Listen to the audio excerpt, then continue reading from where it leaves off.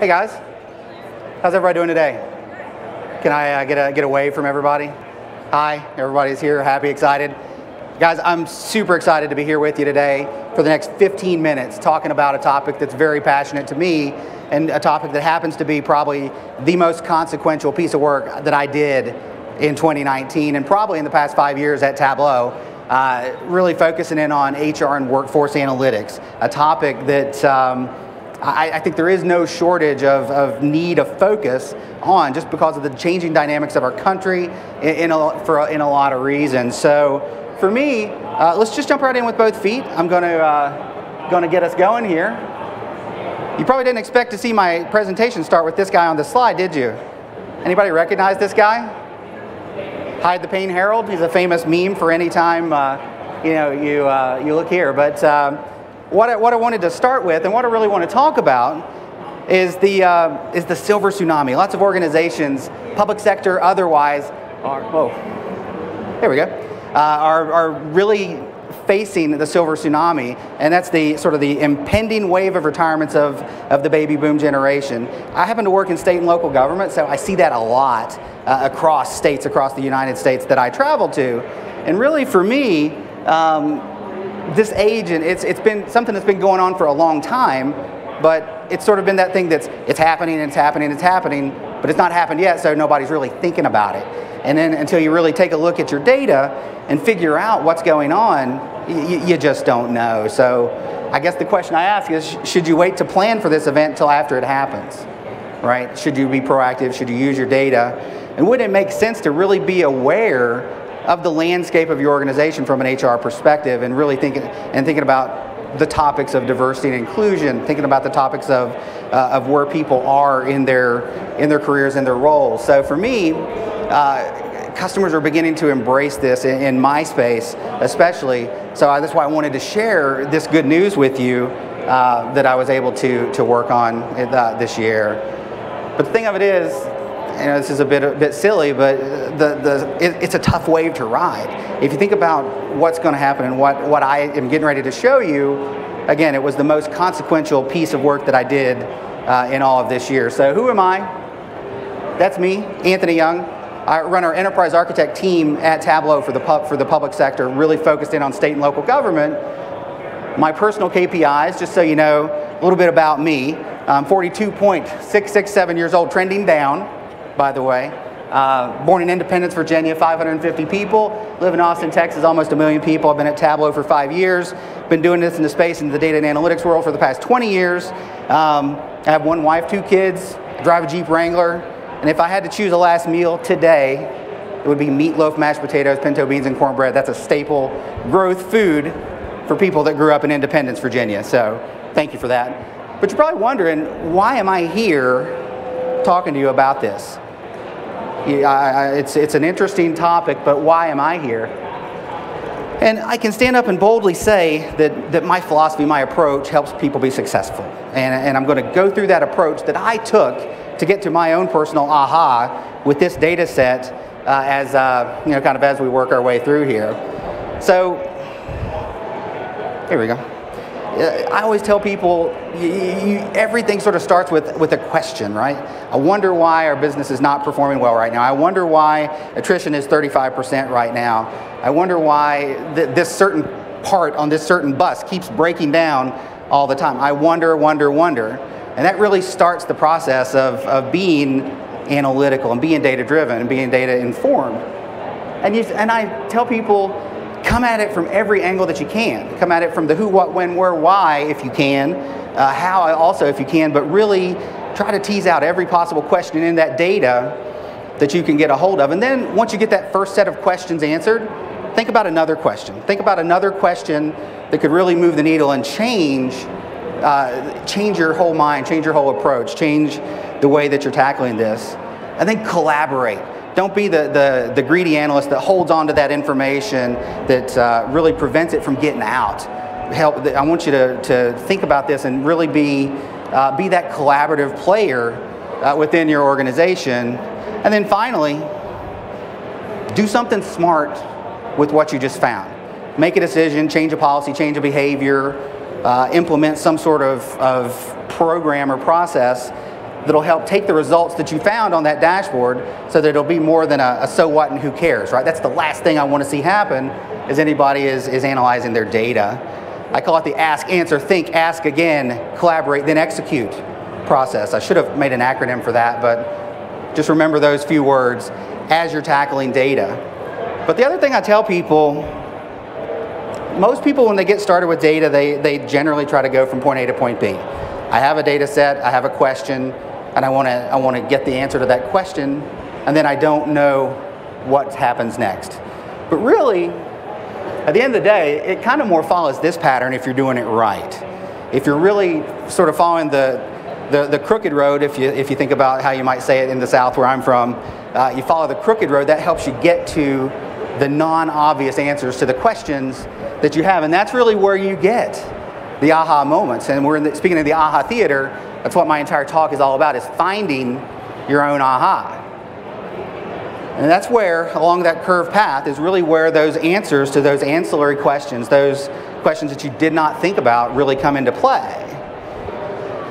And for me, aha moments don't come from the easy questions. If you're just counting noses, or if you're just sort of putting things in a different bucket and describing them, you don't get the aha. So for me, every good data challenge begins with something that looks like this.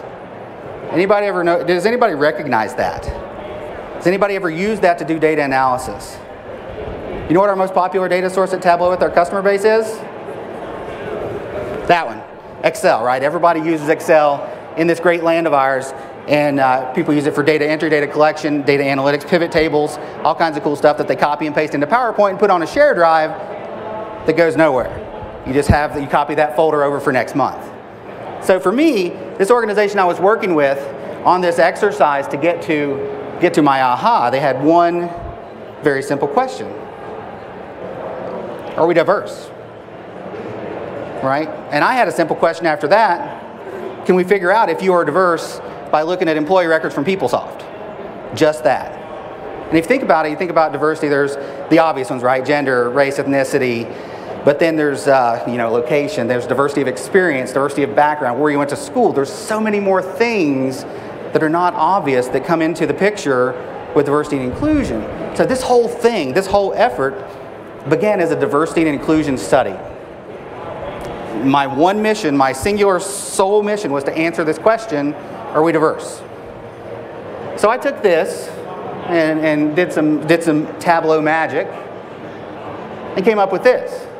I'm a super picky visual designer. I like things to look a certain way. And I put this together now. If you think about it, I'm going to navigate you through it sort of mentally for a second, but look at what's going on here. We're kind of given the now perspective. We're giving how things have happened over the past couple of years. The type of employees, the 6 major categories, ethnicity, gender, age group, and on and on. And you start answering questions, right? From a gender perspective, if you look at the kind of the male to female ratio, 77% male, 23% female, probably not as gender diverse. It doesn't really conform to the demographic benchmark in Texas or even the nation for that matter. What about ethnicity? Kind of, right? We match the state demographic quite, pretty reasonably. From a positional standpoint, absolutely not, right? The traditional gender roles that were in play as I was working on this, just unbelievable how almost just uncomfortable it was when you were looking at it, right? 98% of the skilled workers were all men, and 97% of administrative support were all women, right? Traditional gender roles were at work in those situations, and from an age point, no way. And I'm going to draw your attention right here to this little box, this little area that says late career, mid-career, early career. And just mentally do the math there. As you can see, there's a few more late career bubbles. There's people going all the way up to 75, 79 years old at this organization. And for me, this click, one single click on this entire dashboard, on this diversity and inclusion study, changed the whole game and really made me focus on the next step and gave me my personal aha moment with this. So you notice when I click on that right there, that lights up using a Tableau set action, lights this pie chart up and really breaks into something that stood out to me.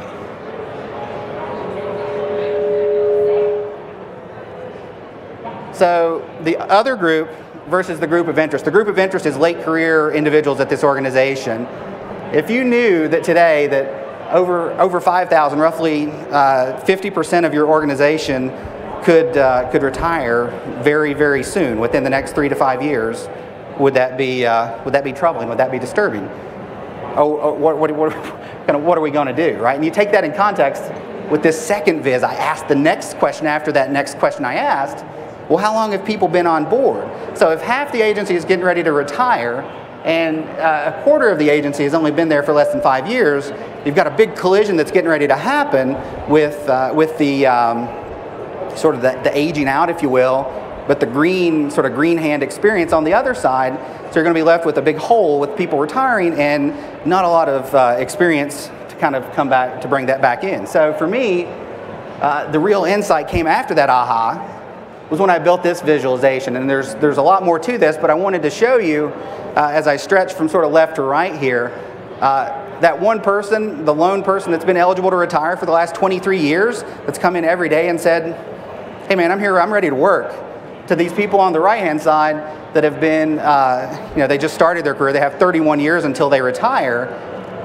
No one's ever looked at the data like this at this organization to be able to say, this is how our distribution of individuals, and if you think about it from any line of business, right? There may be tweaks in the private sector versus what we would look at in the public sector, but knowing and understanding where every single employee in this 13,000 person organization stands from when they're going to potentially retire, that's a big deal.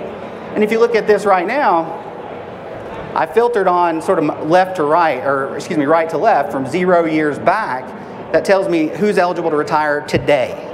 Right, and there's 1,153 people, 10% of the organization, ready to walk out the door this Friday. They're one bad day away from leaving, from retiring and moving on to their next gig. And I say the tsunami arrives. That's absolutely, you can't ignore it. If you know exactly how it's going to come and how it's going to happen and when it's going to happen, you can be aware and be prepared. So I guess I ask a question: what would you do if 10% of your workforce walked out the door this Friday? Tomorrow they sent you an email and said, hey man, I'm not coming to work tomorrow on Monday. Good luck. It's been real. I'm moving on. What would, if you could plan for it right now, why wouldn't you?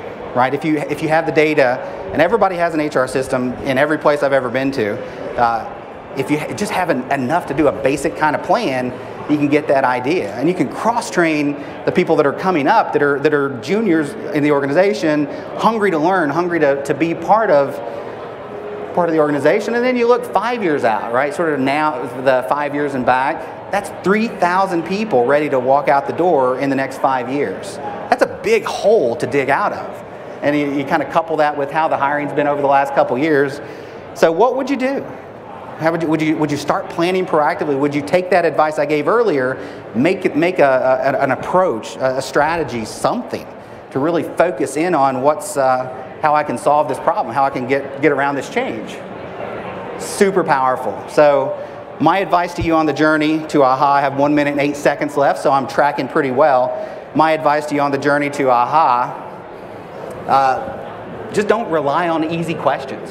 Right? For me, if you just sort of, I call it counting noses, right? If you're just sort of looking around and using different buckets of data to qualify the number of people that work in a certain place or do a certain kind of work, okay, cool. But really, you got to get to the so what and who cares, and really figure out how and why,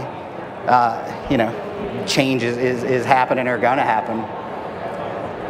Design analytics with a set of questions in mind that you have to answer, right? You're going to have a baseline set that you're going to start with. There may be 5 to 7 questions on that data set. And I know if there's an element of time, if there's an element of geography, if there's an element of categorical variables, if you will, you've got 4 or 5 questions sort of baked in right from scratch, right? You can see how things are trending over time. You can see where things are happening. You can see what kind of things are happening. So you've got some that are sort of naturally baked in, but dig deeper and just rapidly innovate. Ask the next question. Ask the follow-on question. I call them second and third order effect questions that really help you go to the next level. And I make these things an ongoing, sort of a sustainable effort, not something, and my time's up, so I'm going to finish right now, not just one-time efforts, right? Make them sustainable, make them go again and again. So use those to make things happen, right? It's analytics, it's not reporting. You're not just getting lists of things that you're going to print it into a PDF and hand to somebody so they can take meeting notes on it and then put it in the recycle bin at the end. This is analytics, this is power in your data so you can do some really smart stuff. And an approach that I advocate for is macro to micro. Start big, then work your way to the details. Don't go the other way around, sort of the old pivot table path that people tend to take. And if you have to count what matters and make what matters count, right? That's a very important thing for me. So my closing word, good luck on your journey. Just be sure you're the one driving the bus to take you there. And I hope that you'll all have your own aha as you're working with data, working with our product Tableau here very soon. So I'm getting ready to have a brain date just down the hall in those bubble-looking things. I think there's a few people signed up, but if you want to talk more about this topic, that's at 1 o'clock, and then there's my email. If you have a question or something that I said interested you, by all means, feel free to reach out. Put in the subject, I saw your diversity and inclusion study talk, and I would be very, very happy to either help you or get you in the right hands of somebody that can help you. So thank you very much. I appreciate you listening. I appreciate your time. I hope you liked something that you saw here. I hope I said something that will make you think a little bit harder this afternoon. So go forth, have a great rest of the day, and have fun at Data Night Out tonight. Thank you.